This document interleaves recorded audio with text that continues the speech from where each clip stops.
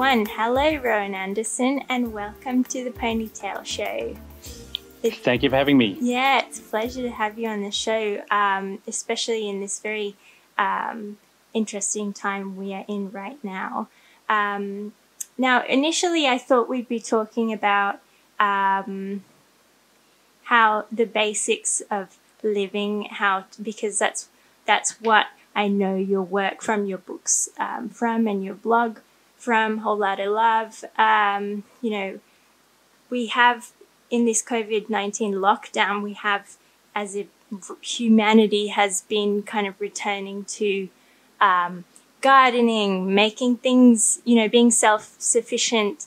And, this pandemic has kind of uncovered a lot of the cracks in the pavement in government, in the corporation, in our own, our reliance on things outside our power. Yep. But your headspace right now, you kind of chatted to me just before the podcast, and you're really interested in something which is, the core of being human itself, love, compassion, more about focusing on the inner self before you can start to think about the world around you. Yep. So for our audience who don't know who you are, do you want to give us a quick little rundown on how you got here? Yeah. And before I do that too, I think here is, from my experience, just a snapshot in time, because in the future where I'll be at will be completely different, and I will have completely changed. So basically a lot of my story is a focus on change. So in the past, let's go back to, say, 12 or so years ago, when I started, my journey started with food, and I started questioning where the food was coming from that I was consuming. How was it produced?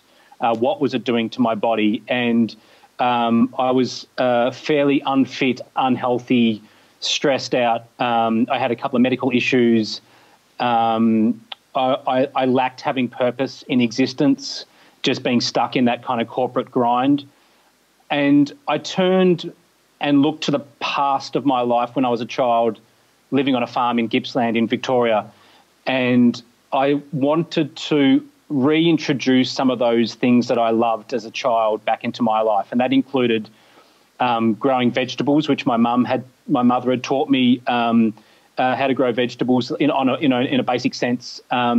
Things like getting back outside and having a better relationship with nature. And so I'd started this blog called Whole Larder Love, and it was basically just something to document the transition of my attempt to escape the craziness of modern living and the emptiness and the meaningless and the futility of the things that were frustrating me in modern life, and to look to nature for some inspiration, some answers and some guidance. And I found that by growing food. I found that by learning to hunt my own wild animals, how to forage. And then with all these different ingredients that I had in excess, I had to learn how to cook with them. And then I went on this, I don't mind saying, amazing journey of learning how to cook. It became quite obsessive, and I recorded this for years and years. And out of that blog and sharing that journey, I ended up quite fortunately being asked to write a couple of books. And they were based around food and the stories around the food that I was producing and consuming. And I had this amazing period of time where I traveled around the world telling my story, and running workshops and passing on skills to people. And all of those things are still very much part of my life, and they are like part of the foundation of how I approach food and life. But I also found, being in that space, also I found it became restrictive, and it was the only thing that I was known for, when there is so much more learning and experiencing that I was interested in doing And so over the last many years, I've gotten back on a motorcycle, and I travel a lot. And part of that traveling on a motorcycle is learning to be a better human via the experiences that I can have on the road on being a motorbike, by meeting different people, by going through challenging situations on the motorbike with people that I love and adore, of spending a lot of time on the motorbike by myself. And during those two transitional processes to get to here, now a lot of my focus is reflecting on the things that I've learnt over that last very, very hectic 12-year period of my 30s and early 40s. And I have been through some traumatic experiences over the last many years, but I haven't used those traumatic experiences as a way to define me as a broken person, but as a way to describe and embrace the things that I've learnt about what it means to be human. And from that, the changed person that I was at the very beginning of the journey as an angry, frustrated person who saw things in a sense of black and white. It was a very absolute way of thinking. And now the way I think now is very open-minded, and it does a lot of the base foundations for how I approach life is in kindness and compassion and empathy. And I think in these challenging times, this is when an empathetic person can really struggle, because they can see, the Black Lives Matter situation, the challenges that people have had and the reactions that people have had with COVID. So that's where I'm at. I'm constantly evolving and learning from myself and my life experiences. And the future for me is not necessarily as bleak as what people paint it to be. I think it's just one big learning experience for all of us. I like how you brought up the idea of challenge and hardship on your journey, because I feel like, without challenge and hardship, we wouldn't have some of the most incredible art that we have in this universe right now. We wouldn't have soul music. We wouldn't have, and that's not to say that these hardships are anyway justified on a whole race level, on an individual level. That's the chaos that is Mother Nature herself. And when you don't face hardship, when there's a snake out in nature, you won't know how to navigate your way about that situation if you don't know yourself, if you don't know how you're going to react and how to navigate through that situation. And that's the thing about this culture that we find ourselves in, is that we don't, as a white middle or upper class group of people, there are not many kind of snakes in our landscape. Right. That makes a very numb culture, and that makes a culture who is not proactive and willing to act, and that's a culture who doesn't know themselves, which is a really interesting idea. And I think we have a lot to learn about ourselves in order to move forward. I think too. My greatest growth has come from not necessarily trauma, but challenging life situations. When you're in a place of comfort, you tend to focus on the minutia of the things that don't really matter, because there's nothing else to focus on. We're in a place of comfort. When you're in a place of discomfort, whenever you're challenged, that means that there's a sense of fear that can take hold of us, and it does definitely do that for me, where I'm on heightened alert, and in those situations, that's when I start questioning the situation. What caused the situation? How can I deal with the situation? And all those different experiences, or those challenging experiences, are that's where the growth comes from. That's where the creativity comes from. That's where the great art and the great music comes from. And that's where, as individuals, that's where we grow. I mean, I remember, I think it was about 6 or so years ago, a friend of mine was considering, that whole trans thing into changing genders.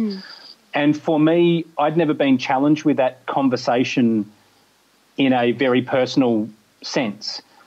My reaction when I look back on it now was inappropriate.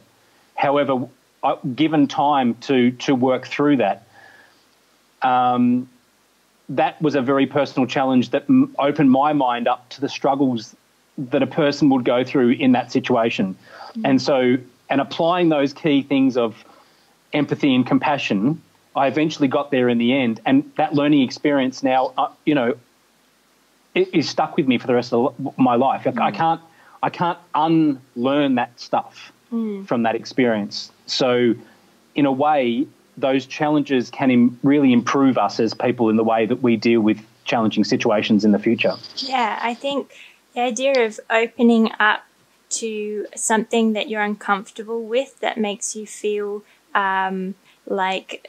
you don't know how to go about that situation, is actually a good place. It's positioning yourself in a really good place in between order and chaos, where evolution and growth can happen. I pray and hope that every generation evolves their mindfulness and ability to have compassion and empathize with people on so many different levels.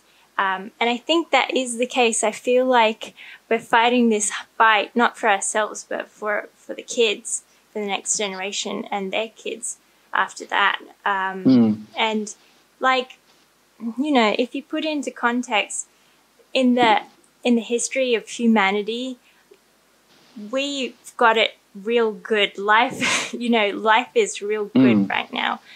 We don't die at the age of 30. We have modern medicine. We have so many luxuries in our life that we have access to now.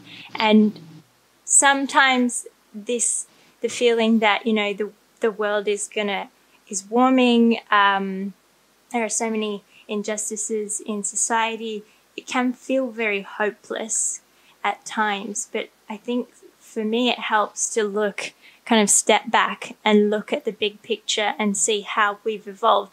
Yes, the struggle continues, but I just hope that every generation,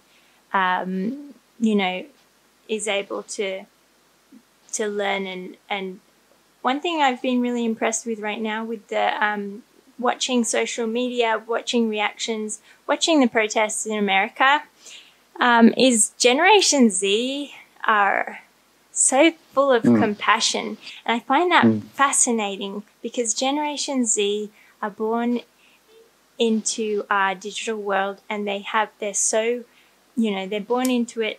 It has become a part of their identity, and using digital medias are intuitive to them. But I think, yes, the internet has catalyzed the collapse of the Western world as we know it, but the internet can also crack open the hearts of people as well. So there's that weird balance, because I was reading, a bit in your first book, Whole Larder Love, and you, at that point in your life, there was a big concern, just based on reading the introduction, was that television and media was kind of numbing the mass of society. Do you feel that way still right now, or has I literally wrote a paragraph about that in a new book that I'm writing at the moment. How I think, if anything, it's actually gotten worse in terms of the biased reporting that we're getting, the political interference that we're having on in media reporting, and also the absolute mind-numbing trash that is on television. I don't own a television. My dad gave me one last year, and I put it in the cupboard. I just refuse to own a television because commercial television is just full of absolute rubbish. But it seems to be the default of what a lot of people are. They're completely subscribing to that rubbish. What the news source, or whether or not it's the entertainment, and what that does, it's still a very big frustration for me, is that is a massive distraction for people. It stops people from being self-reflective, and I think that's one thing that the online community has done a good job of. Is it does, I mean, apart from all the inspirational memes, which I'm guilty of sharing when I'm in a particular mood, there is a sense on social media where people can be in some way a little bit self-reflective, even if it's when we're picking up bits of news information about the real footage from a BLM peaceful protest, and then the news will report it a completely different way. And so you can see reality versus a vested biased reporting via commercialised news station.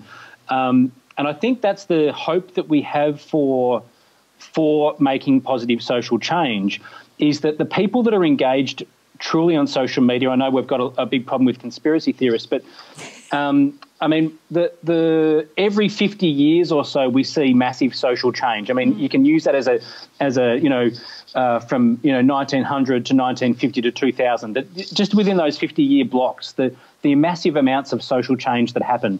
What we're seeing now, I believe, is a frustration with the lack of change in cultural stuff, say for the Black Lives Matter, where you've got an older generation that is desperately trying to hold on to ideals that they grew up in, because as far as they're concerned, that's the right way. And I think this is the issue that we have with a lack of open-mindedness, and that's what these younger generations have, is it is an open-mindedness and understanding gender fluidity, understanding the differences in race actually make us more similar to each other than different. And I think that open-minded way of thinking is what is going to lead us to that continuation of social change in the future. At the moment, people are just frustrated with the lack of change. But I definitely think that it's going to come, and I see that hope in my two daughters. I've got two girls, 11 and 14 years old, and it's gotten to the stage now that they pull me up on my way of thinking, and I'm an open-minded person, and they pull me up quite often. If I say the wrong thing, they'll definitely get stuck into me and kind of correct me, and that gives me hope. And I would never consider to be a person that would be closed off to the idea of my daughters teaching me, because I grew up conditioned by a particular society of conservative 1970s, conservative 1980s. And then in the 90s, I kind of felt like we were being progressive. And we had this kind of snowball effect of really good social change, where even for me personally, I began in the later 80s and early 90s as a homophobic, racist person. And that's something that I don't like to admit, but that was the conditioning that we had by society, our parents, our peers, our schools, our school friends. And I went through this process of this gradual change and seeing society and individuals in a different light and in more openness, and being more open to different ideas and ways of living and the realities of nature. I mean, homosexuality is a reality of nature. It's not a choice. Yeah. And so I kind of felt like we had this great social change momentum. And then in the last couple of years, we've had leaders around the Western world that kind of are so divisive, and they, in a way, encourage nationalistic thinking, and they encourage bigotry without saying it outright, but kind of it's all very suggestive, and they validate the old way of thinking. And that's what we've had in this last ugly 5 years or so, where we've had people, I mean, look what's happened in America. America has gone from being super progressive, like, places like California, New York, and New England as these progressive epicenters of America. And then the rest of America has just kind of gone backwards in a lot of ways of thinking, because their leader is validating old ways of thinking. And I think that's where a lot of the frustrations are coming out of the Black Lives Matter movement is this younger generation saying, no, no, no, no. We want this change. This is important to us, and it's important for us to going forward. Yeah, I think it's really important that you brought up this rise of conservative politics in the Western world, because it has divided every nation that has become divided under and I wouldn't say not just under conservative politics, but I think this was brewing in the works much before we had Trumps and Boris Johnsons and Tony Abbotts in power. Do you have any kind of theories as to why this happened?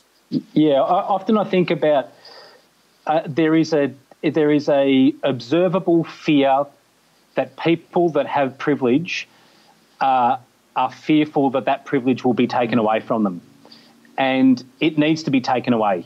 And I'm saying that as a white male, that privilege needs to be taken away, and that fear is what drives bigotry, and it's what drives those comments of going to a supermarket and telling a person that you might hear speaking another language to speak English. And I just want to walk up to a person when I hear that and just say, well, you know what, you should be speaking Wadawurrung, because that was the language that's been here for 40,000 years in this particular area. So that is what I think is the key driving thing from and look, I'm going to say it's the older generation, but it's also part of my generation as well. People in their late 30s and early 40s. There is a fear of the unknown and the fear of change. But the thing is, with change, it's an inevitability of existence. Change is what drives the entire universe. If you look at things like entropy, the universe is constantly changing, and it is changing into a place of chaos. It's heading towards chaos and will eventually not exist. So accepting that just means you can kind of relax, and it's like a burden that is released from you, and just accepting that change is an inevitable thing. Embrace it, and in that process of embracing change, you can reap the benefits of it. We become more culturally diverse. Instead of just eating, and from a food a culinary point of view, instead of just eating boring steak and boiled vegetables in an Australian context, or burnt sausages on a barbecue, we now have this amazing array of food from, Thai, Bangladeshi, Polish food, but anything you can possibly imagine. That's where I found a lot of those correlations of how one could enrich their lives was via food, was the discovery of all these different flavours from different cultures. If that cultural diversity didn't exist in a culinary sense in Australia, life would be very bland, because Australian culture is fucking bland. It is really, really bland. Well, it comes from, British food, British cooking. And British ideology and British arrogance. Sorry to any Poms, but, there's an arrogance. There's an arrogance of, we are a more dominant and more intellectually superior. But not necessarily. There's a lot of things that I've learnt from other cultures, that different ways of thinking that have been far more advanced than an Anglo-Saxon way of thinking. And I mean, I remember one time I was in Italy, and a taxi driver, and I was there with my ex-wife and 2-year-old daughter at the time. And this taxi driver took me aside. I didn't know this guy, but this was so important to me. He took me aside, grabbed me by the hand, and he said to me, "You look after your wife," and he said, "Always respect your family, and and love your wife." And he gave me this little lecture, and I was like, that was part of his culture. He was passing that on to me, to respect my wife and respect, and to love my family, and to value my family. Do you know, that experience never once happened in Australia by an Australian person, never once came up to me, touched me on the hand as a complete stranger. and told me these important things for, as a guide to life. I mean, that's experience has stuck with me ever since. Yeah. And of course, I knew those things, but it was lovely to hear it so passionately spoken to me by a 60-year-old Italian man that thought it was important to tell me about these things. So I kind of find that this is the beauty in diversity. And being closed-minded and not wanting that diversity, I think, is just super limiting. Yeah. Let's go back to talking about nature, because one thing that I could really relate to you in your kind of journey, experience with food, growing your own food, that's embodying ancient wisdom. That is embodying something, that is using your body to act out something before you can fully understand the wisdom of it. And I think that's really going back to ancient wisdom, going back through history to learn from it, is something that that's my process of how I figure out the world.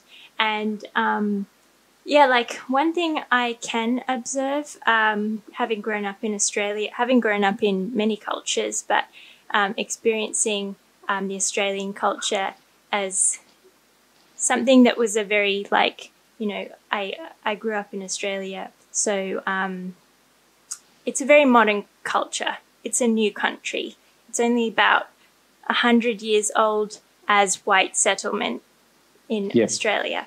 And therefore, there's not that history and old passed down values that exists in the culture. I mean, and it was completely destroyed, the Aboriginal wisdom and that important heritage and, generational wisdom passed down, and morality. I think the word morality is very important as a foundation of a culture. That kind of was a bit lost, I found, and I didn't really feel it. Another thing I felt was that I went to school in a postmodern school context. The university that I went to was a very postmodern approach. So the postmodern university culture is, okay, let's take an example. You have a house and you want to renovate it. Okay. Yep. Now, the postmodern way that you renovate your house is by burning it to the ground and walking away. That is burning down the foundations of what you have in your head and just walking away. So I left university absolutely, completely confused about, my purpose in life. I came out of university, kind of being very critical of all the systems that I saw in place, but having no kind of solutions or, steps forward. Whereas, what I think is the real purpose of a university is to renovate that house in partnership with its owner and, breaking parts of it down and reforming it in a functional and beautiful way. Yes. Which I think is a big problem that we're seeing in the university system right now. And we also have to be very aware, especially for the next generations, that even in high school, the schooling systems are essentially an agenda put together by government. So, it is also not just a parent, but a society, but a culture's responsibility to nurture children and educate children in a very multidimensional way.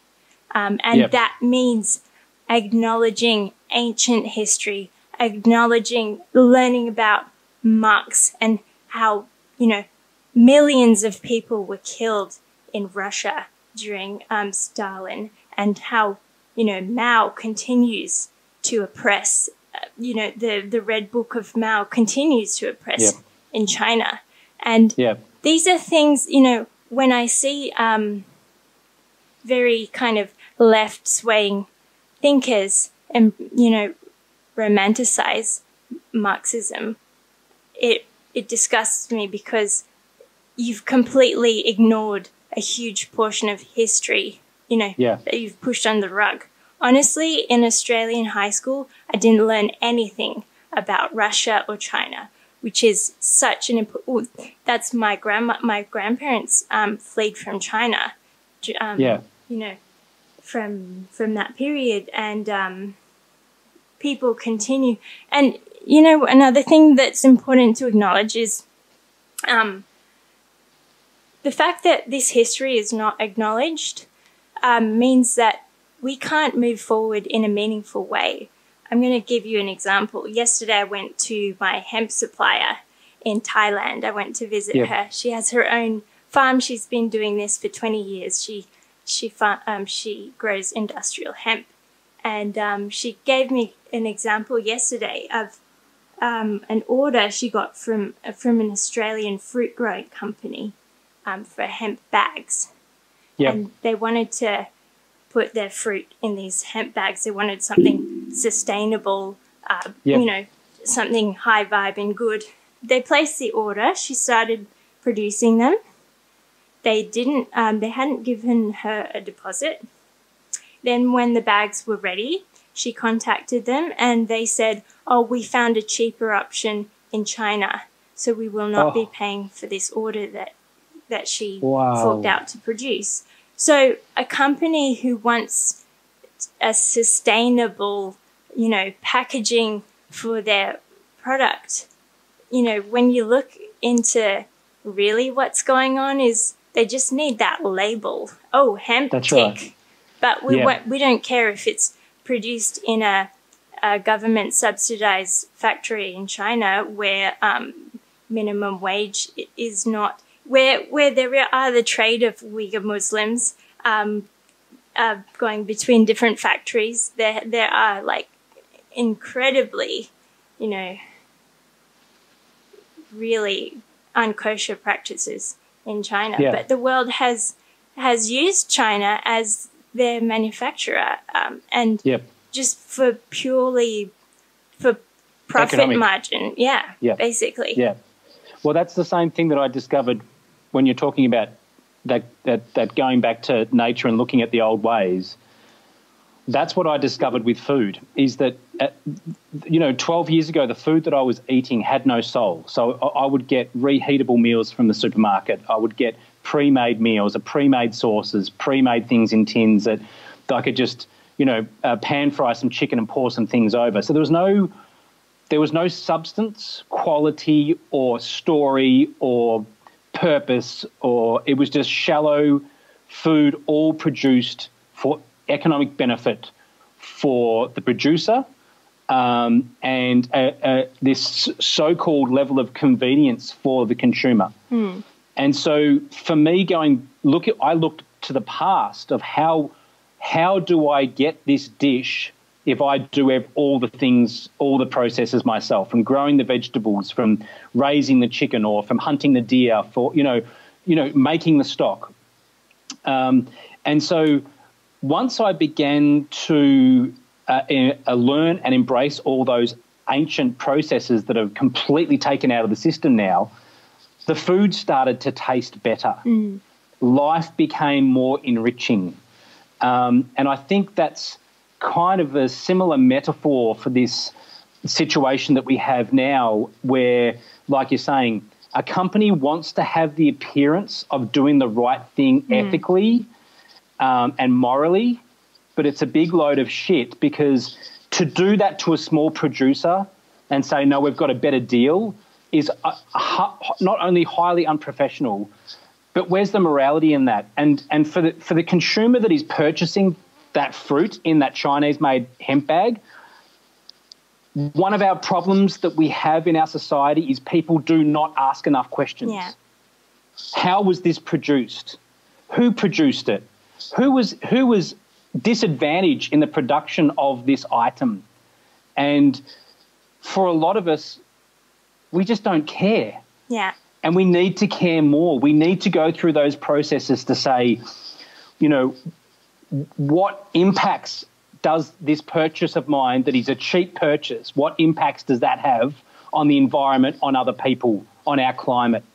And we have gotten to such a comfortable place in existence in Western culture that a lot of people don't ask the questions. And as soon as you start pointing the finger and saying you should start asking questions, people get offended. Oh, yeah. Like you're invading their way of life. And I think that was one of the things that I really, really enjoyed during the beginning of COVID lockdown, was the supermarket shelves being stripped. As frustrating as it was for me, I was okay to survive because I'm not as reliant on supermarket food as a lot of other people.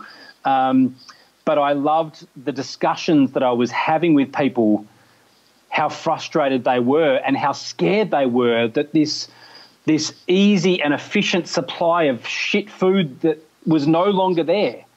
And it scared people. And people then would have discussions with me and say, do you think things will change?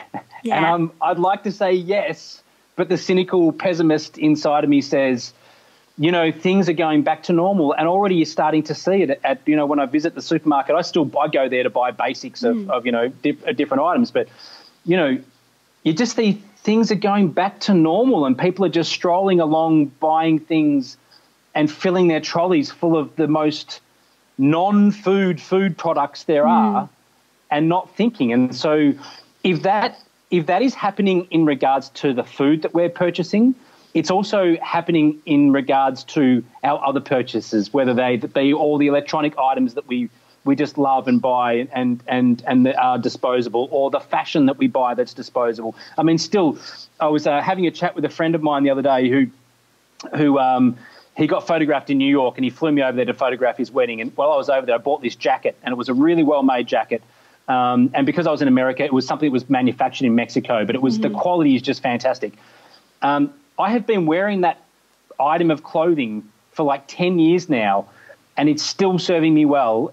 And there's other items of clothing that I'll get that aren't produced very well, and they're probably being produced in horrid conditions, and they don't last. Yeah. So there's value in the old way of buying things to last. And that was the thing that I look back. I did this study on marketing and advertising from, say, the late 19th century and early 20th century. And a lot of the advertising was, this product has been built to last. And then companies realised that that's not actually economically viable because people don't come back to buy more replacement items. And so manufacturers have gone to finding cheaper options that won't last forever, and then we have this issue with a vacuum cleaner that only lasts you a couple of years, and then you've got to go buy a new one. Yeah. And that's this whole capitalist system, is this cyclic use of human resources and also natural resources, and it's not sustainable. I mean, we can kind of laugh at it and say, you know, that the human culture is doomed, but there's going to come a point in time where we're just going to have to say, we really need to slow down this. Yeah. When and how that manifests, I don't know, but I hope I'm around to see some of that change happen. Well, yeah, there's so many interesting points you brought up there. Part of the reason why I started this podcast was initially I wanted to uncover a lot of of this kind of the incredible force that is corporation in the fashion industry, and how crippling it can be for the whole supply chain. And the best example for that is, unfortunately, one of my factories that I use in Vietnam that I've been using for 5 years is forced to shut down because of, it was a gradual process of being squeezed by larger brands, large corporations, and not having enough of the small brands who were ready to pay high prices to manufacture their goods in small quantities at good quality. And during this crisis, a lot of the large brands who were using the factory I was using in Vietnam just cancelled their orders, and you know, it was absolutely crippling to the factory, and there weren't enough small brands like me to keep it afloat, and therefore you know, that's hundreds of jobs just gone. And there's no accountability on the other side of the world for the corporation, for the big companies, big brands who just decided that, things are a bit tough for them, so they have the right to just cancel their orders or not pay their invoices. And like in my observation, I feel like our governments have made it very difficult for small business. Simple as that. Small business is expensive, it's painful, and it sucks the life out of you. And the government does not reward you in any way possible. And back in the 70s, small business was able to balance out corporation and create a very healthy, economy. But that is no longer the case today. I don't know if you've heard of a guy called Robert Reich. He was actually the Minister of Labour for Clinton. But he has a fascinating book called Saving Capitalism. I really recommend it. And he recently also turned it into a Netflix documentary. He is a great, the economy is not about money. The economy is about people. That's right. And that's something we've forgotten. We've completely forgotten about. So I think we just need more perspective. We need more small business, and we need government to stop giving tax breaks to corporation and help, help their own people by creating small community-based thriving economies that are self-sufficient and, and can cope in times of crisis. I found that too with the wine industry in Australia. There are what is supported on a large scale. The quality of a lot of those wines is questionable in a wine sense. There is just like in the craft beer movement, there is this growing, not craft wine movement, but natural wines. There's low intervention wines, and there are a lot of young, enthusiastic winemakers that are making a diverse range of different wines, exploring different techniques, minimal intervention type of stuff. And so not only do we it's not just about people, and it's not just about supporting small business. It's also about promoting diversity. And then the people that produce it are supported, but also the people that consume it have more options and a more enjoyable experience when it comes to, say, food or wine or fashion. I mean, this is the thing about Australia's textile industry in the 70s and the 80s. There was more diversity. There was more options for you to choose from in terms of fashion. Whereas now I find, I get absolutely frustrated in terms of buying clothes because the options of the type of clothes that I want just don't exist in Australia. And so I tend to buy certain items from other countries because they'll last longer, they're better quality, or I'll just buy secondhand clothes and hope for the best. But I'm always looking for something that is different to what is offered on a larger scale. And small businesses, whether they be a small fashion label or they be a small winemaker, they offer me the things that I want. And that's uniqueness, somebody that's put something together with passion and love and respect, and they've honoured the process. And you can tell the difference. You can go into in terms of a food sense, you can go to a cafe in, any city in Australia, and you can get the same boring, bland menu because it's all come from, say, PFD distributors, which is the same truck that delivers all the same type of pre-made food, and tomatoes in winter, which is ridiculous.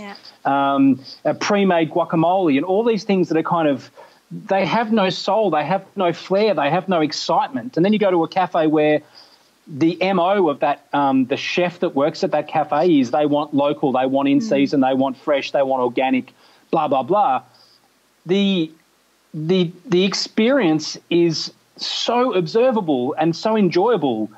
I can't understand why people would go for the bland, cardboard, everybody's got the same type of stuff scenario, as opposed to the uniqueness of, eating something that you may never have chosen or you may never have thought you'd eat before, and also eating it at its peak in its season. The asparagus are in season, so that's going to be on the menu. It's like amazing, as opposed to eating asparagus from Peru that's been delivered to Australia in, something like February or something. It was picked too early anyway. Yeah, exactly. And it just doesn't have that, eating everything in season just makes sense. Absolutely. I mean, that's an ancient way of doing things, and that's where I respect so many different cultures, whether it in a food sense, whether it be Thai or it be French or it be Spanish or Maltese. It's eating things in season at their peak means that your life will be more enjoyable. Not only on top of that, there's all these other health benefits. I mean, the nutritional density is going to be, much more improved if you're eating something that's just been picked recently, as opposed to something that's been in transport for a couple of weeks and had to be treated so that it could stay kind of fresh. But all these basic principles can enrich our lives, whether it be fashion, food, wine, or whatever. But what drives the decisions that are made in corporations? It's not triple bottom line. It's all economic. And I say that because I used to work at Coles Myer head office in the late 1990s, early 2000s, and I used to work for a record company as well.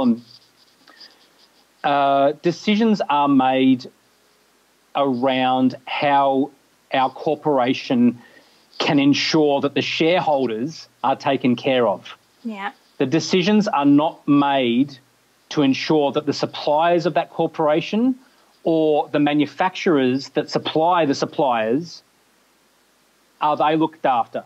I remember there was a couple of situations where the buyer that I was working for at Coles Myer head office, and we were buying for all of the Kmarts in Australia, and it was Sydney 2000 Olympics time, and one of the suppliers had the buyer had signed off on this, some cheesy merchandise set of glassware that was going to be sold at all Kmarts in Australia.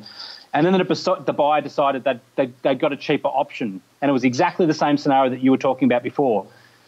This supplier that was from a Melbourne company that got they had all their product manufactured in China, they just had their order cancelled, which they had confirmed. They had outlaid that money, started the manufacturing process, and then the entire thing was ground to a halt. And I remember sitting in the meeting there being so uncomfortable when my buyer, who was my boss at the time, just pulled this out of left side. And I just looked at her and I was like, you're basically going to ruin this. This is going to put this guy in the hole. Mm. Not only that people, but all the people in China that are making that product. Yeah.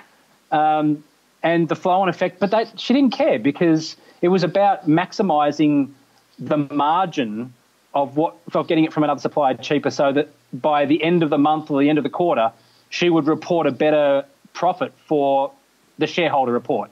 Yeah. That's what it was all about.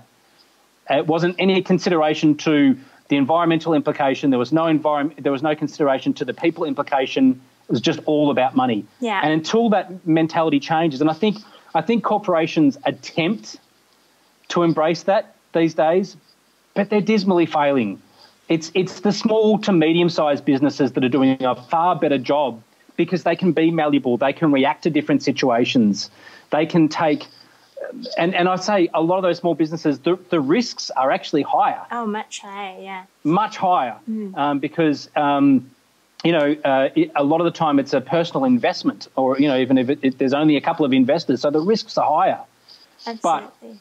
But the gain is better, because there's that thing of of that morality of like what is important to us, how are we producing this thing, what matters to us. Well, it's more than just money. Yeah, it's just very short-sighted to be thinking about just money. But Robert Reich would argue that we cannot leave the responsibility of morality to corporation. It is the job of the government. But since especially in the 90s, there was a big shift in government where, lobbyists from different industries started to kind of sway the way that government was run. I think Robert Reich he was in some kind of consumer control body in the government, which responded to, the failures in the moral compass of corporation.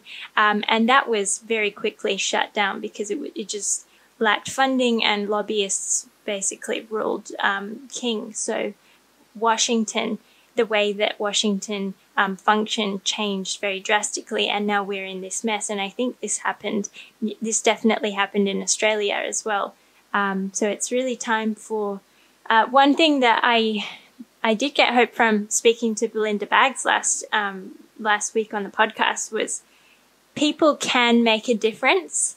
It does feel very like you're swimming an uphill, or you're running an uphill battle, but she was part of a huge campaign to save the Australian Bight from oil drilling, and they were successful in stopping that from happening to the Australian Bight. Now, whether that stays protected is another battle that they fight, but I think my hope is just that more people get involved and this conversation happens more on a widespread across the board, and people stop being so fragile about these kind of dialogues. It's not about which team you're fighting for or you're playing on, and it's not about putting someone in a team.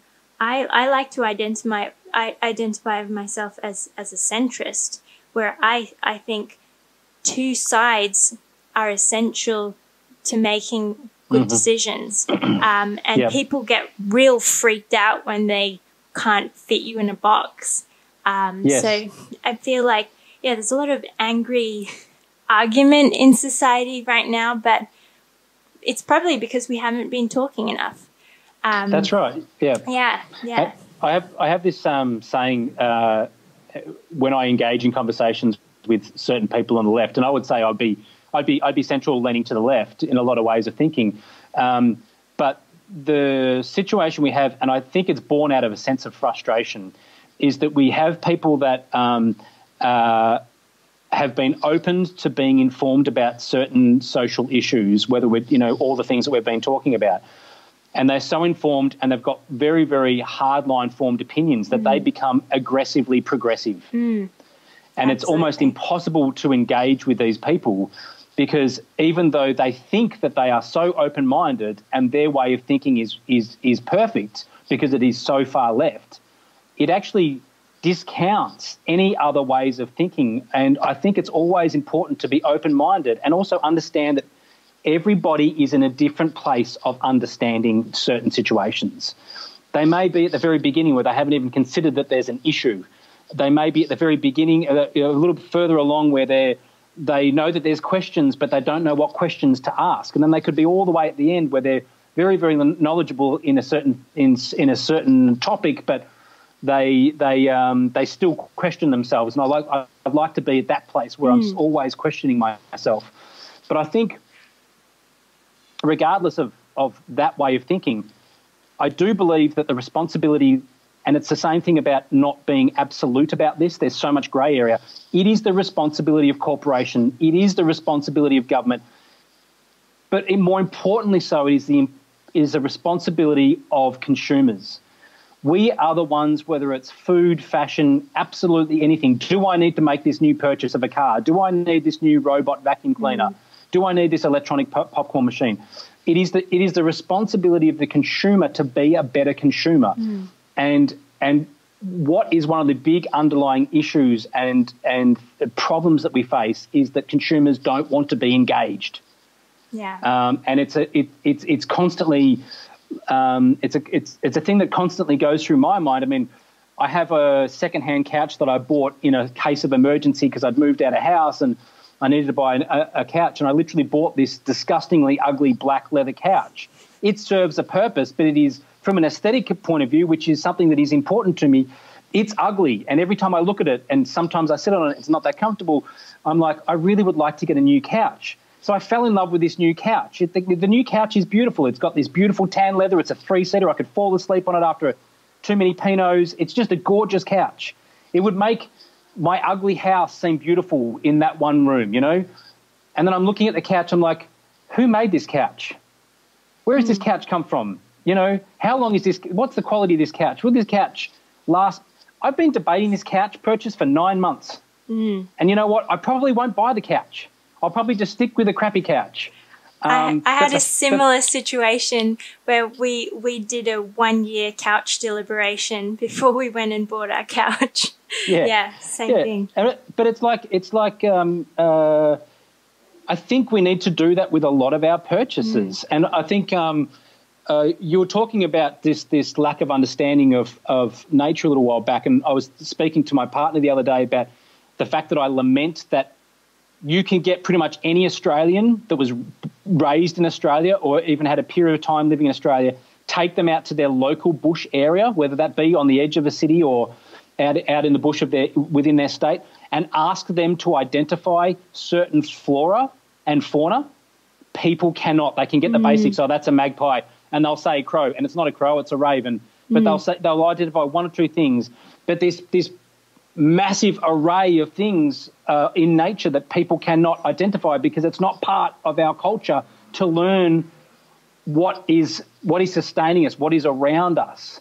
And that's the same thing for food. It's the same situation with food. You can walk into any supermarket in the Western world and ask 10 or 20 people what season particular vegetable is in. And because that vegetable is on the supermarket shelves, most people will say now. And it's not the case. Eggplant's not in season at the moment, neither are tomatoes or zucchini or squash. But they're on the supermarket shelves because they come from far north Queensland. And so people just aren't asking enough questions of about the things that they consume on all platforms. Absolutely. Well, on that note, we are just out of time, but this was an awesome conversation. It feels like it needs a part 2. For people out there who want to hit you up or follow or figure out what you're about, how do they do that? I would probably just go to Instagram these days, and it's just Rohan Anderson, _ Rohan Anderson _. Awesome. Well, thanks, Rohan, for your time today. It was really awesome chat. No worries. Thanks for the talk. Bye, everybody. Bye.